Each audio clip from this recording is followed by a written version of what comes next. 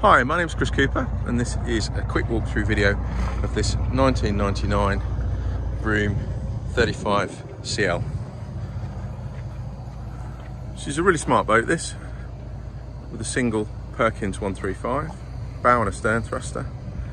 She's got smart canopies, recent Bailey and Stone canopies, cockpit upholstery in silver tech's been done to match.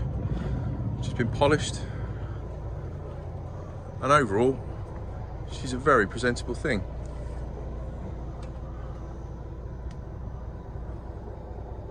Gel coat's good,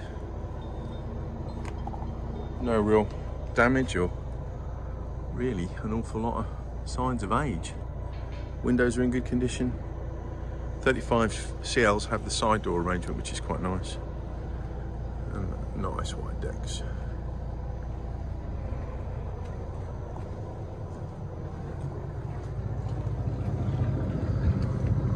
So fairly recent flexi teak on the bathing platform and the steps. Teak in the cockpit. Very good condition overall. Hear that lovely burble there from the Perkins. Sound really solid things, and they are really solid things actually. Right, without further ado, I'll take you aboard.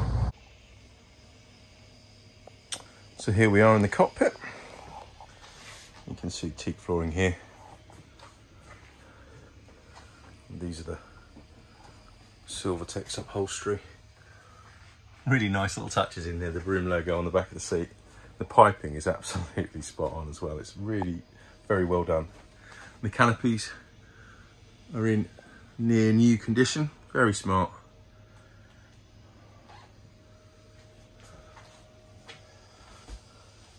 And the boat was very smart actually, I think.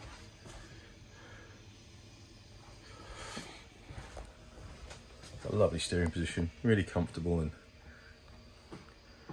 you have a commanding view.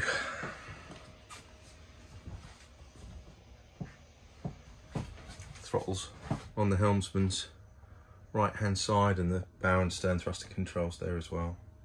It's a very responsive boat, very easy things to drive. Icon VHF there, look. Speed and depth log on the dashboard.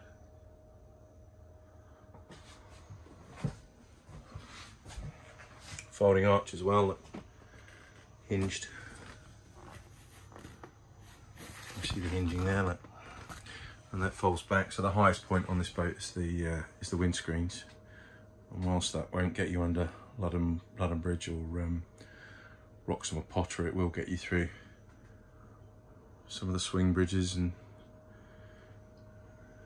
some of the taller bridging on the Broads and Thames. It easily gives you access to the upper reach of the Thames up to Abingdon and beyond.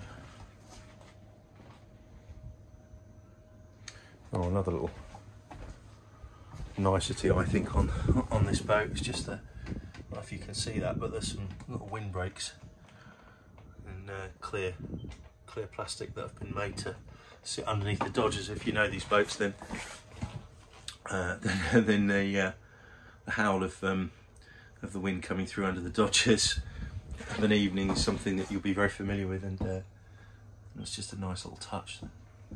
It just makes that boat that bit more convivial. Right, without further ado, we'll go below. So it's the saloon, and there's ultra leather upholstery in here. Again, some nice touches. The armrests make the seating really very comfortable. Ultra leather is a faux leather material. It's very popular with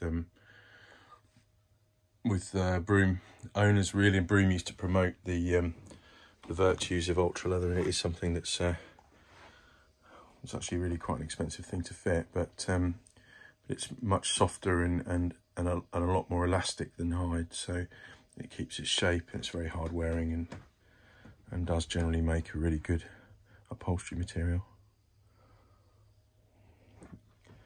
Carpets are pretty tidy all the way through the boat, and the timber work's good. bright and got luster to it. No obvious marks or damage. I mean, there's, you know, it's not a new boat. I think when you look closely, there's little bits on the top of the step here. Look, there's a little tiny little bit of watermark damage, but you know, it's very, very minor, and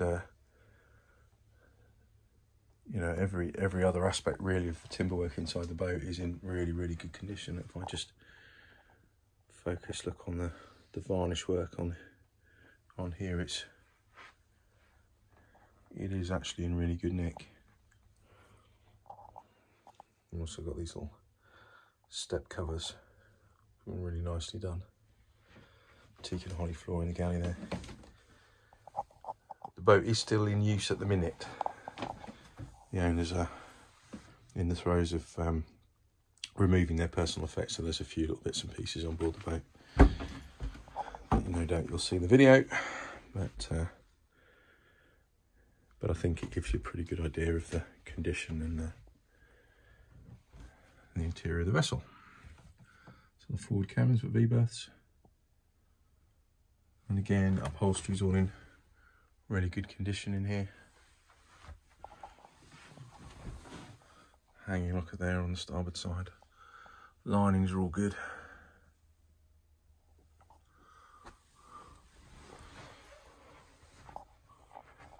Another hanging locker on the port side there. Forward toilet and shower compartment. Jabsco electric toilet there. Actually, looking at this, I'm not sure that this is a shower compartment. So you'd expect a lift up shower head from the tap there, and it looks like it's just a tap fitting, and there's no shower fitting in there. Not that that's much of an issue really, as there's a separate shower cubicle in the aft cabin. So let's back through the saloon and down into the aft cabin.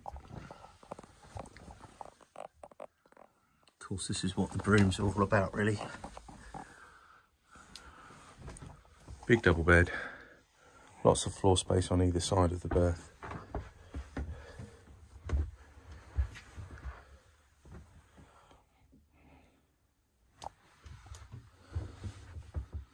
Again, you see the cabinetry in here, it's all in really good nick. Controller for a Sterling inverter there.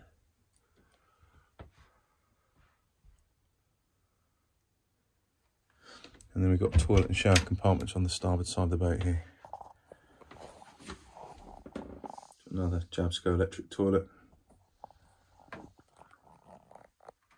And then we've got a dedicated shower cubicle.